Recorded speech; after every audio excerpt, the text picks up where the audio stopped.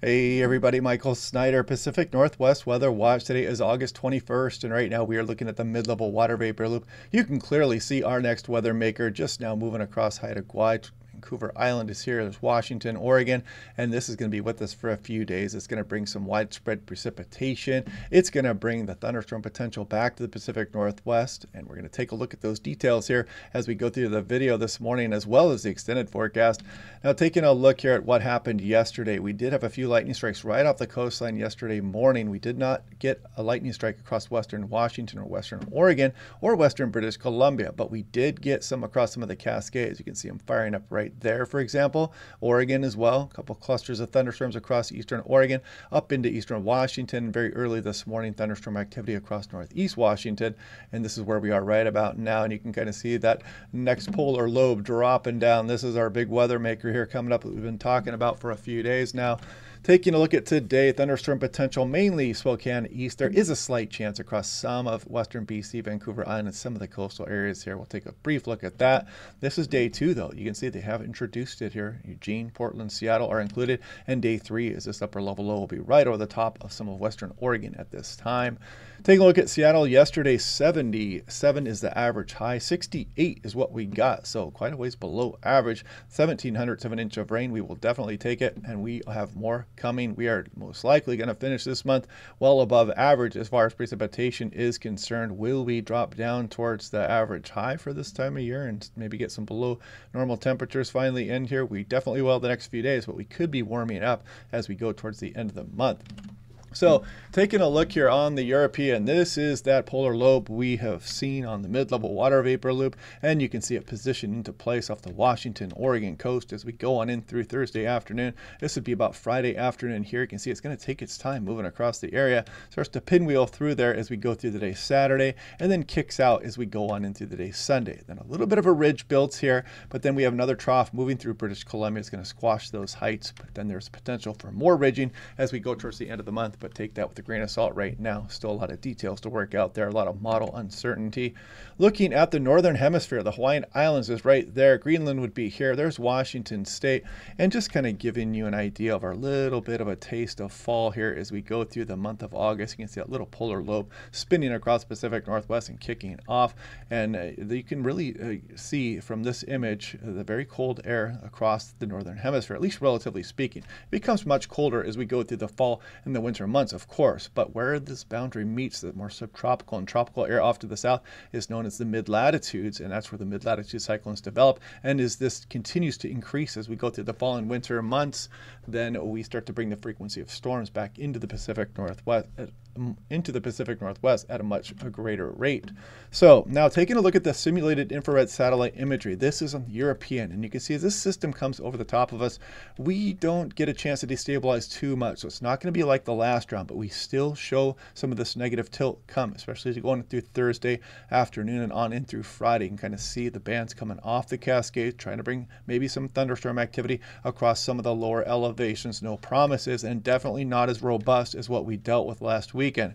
Now here we go, Friday afternoon, upper level low is right here. You can see it's still bringing a lot of precipitation across the region. We'll take a look at those totals here in a moment as well. But looking at the North American model, composite reflectivity, this is the next 60 hours, what the Doppler radar may look like. Something interesting here, it does show a few moderate showers moving across some of the Puget Sound here as we go through this evening and tonight. There's the thunderstorm potential, maybe across Southwest BC, but not much to write home about. What I want to show you is this upper level low drops down the coastline. You can see how things turn southerly, and then eventually we get that negative tilt. And you can see some of these stronger showers try to move off the Cascades towards some of the foothills and some of the lower elevations as we go on in through Thursday night and on in through Friday morning. You kind of see that continuing on. You can also see, pretty impressive precipitation amount showing up for some areas, especially Cascades West as we go on into Friday afternoon. And some of this would be thunderstorm potential on Friday afternoon, Lake Chelan, Omak, Pendleton, eastern Oregon also, and maybe a thunderstorm here with that upper level low right across Oregon.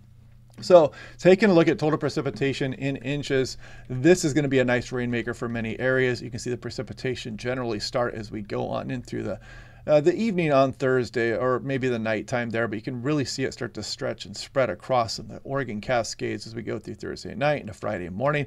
Look at some of these totals showing up here. Quite nice for the Washington, Oregon Cascades. Look at Seattle get up towards an inch by the time you get towards Saturday afternoon. That's definitely going to put us above average. So impressive amounts across the Olympics, Vancouver Island, Portland probably looking at an inch as well. And we scroll off as that system kicks off as we go through Sunday night here. But yeah, nice precipitation maker incoming for sure. Now, I just want to drive home a point here that things are going to be quite chilly across some of the higher terrain as well. The snow is not meant to scare anybody or anything here, but you could see a little bit of snowfall flying at some of the highest peaks. You can see Mount Rainier is right there, the Oregon Cascades, and then a little blurb will show up here across some of the North Cascades of Washington right there. But this is just kind of driving home the point that things are going to be chilly out there across the region. You're not looking at getting snowed in anywhere or anything like that, but a little taste of fall incoming. Now, looking at 2-meter temperature anomalies, we scroll through here. This is a Thursday afternoon. You can see things really cooling down here across Oregon and California, relatively speaking. There's Friday afternoon. Look at some areas, 30 degrees below normal here.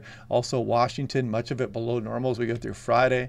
We go on in through Saturday afternoon here. You can clearly see the region dominated by this upper level low moving across the region that has a lot of cold air associated with it. So there's Sunday afternoon, and then we go through Monday. We start to bounce back a little bit and get back towards normal a bit, and maybe some ridging coming at the end of the month. I'll show you more on that here in a moment. Looking at apparent temperature, and again, just driving home the point, we're going to scroll ahead on in towards Thursday afternoon. Coming up here, you can see maybe 71 for Seattle, but by Friday, look at this. Actually, let's go to Friday. Friday afternoon will be right here. You can see Seattle 63, only some mid-60s for the Willamette Valley.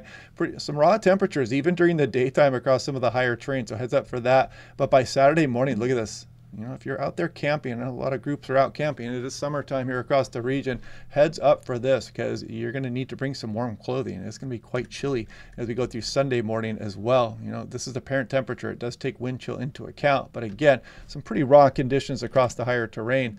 And now taking a look at the extended forecast a little bit here. There's yesterday's upper level low. There's our next big weather maker here that's going to be with us for a few days as we go through this weekend. And then you can see a little bit of a ridge nosing in here. But then we got this trough that's likely to move through British Columbia.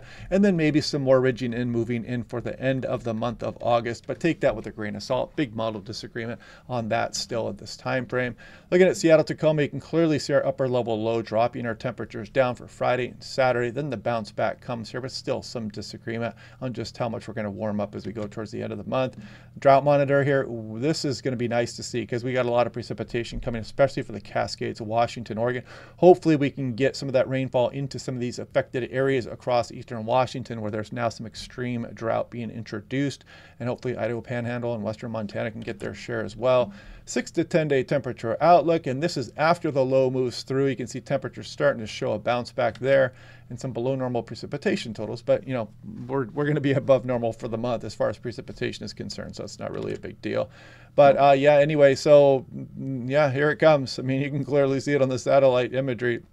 Fun stuff coming up here. I mean, it's definitely going to be below normal here for the next few days for the month of August, and that precipitation is going to be a blessing. I'm hoping for a few thunderstorms that try to creep off the Cascades into some of the lower elevations. But again, just driving home the point, is not going to be like what we dealt with last weekend, even though we have kind of a negatively tilted trough across the area. But we will be watching that. And we're going to break it all down again tomorrow and try to see if anything has changed. We'll start to look at the HRRR, and we'll start to look at the NAM again and try to see what kind of lightning threat we're going to be dealing with here across the region. But otherwise, I hope you guys are having a good day. Click like and subscribe. We'll do this all again tomorrow, and I will talk to you guys then.